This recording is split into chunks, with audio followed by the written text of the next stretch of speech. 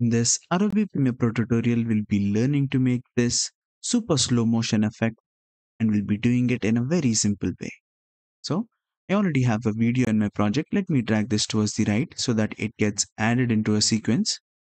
So to create a super slow motion effect, we'll have to right click on the video and then click on speed or duration, and I'll change the speed from 100% to around 20%, and I'll hit OK.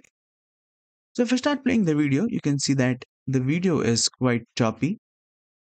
To fix that, right click, and from speed duration, make sure to change the time interpolation from frame sampling to optical flow and hit OK.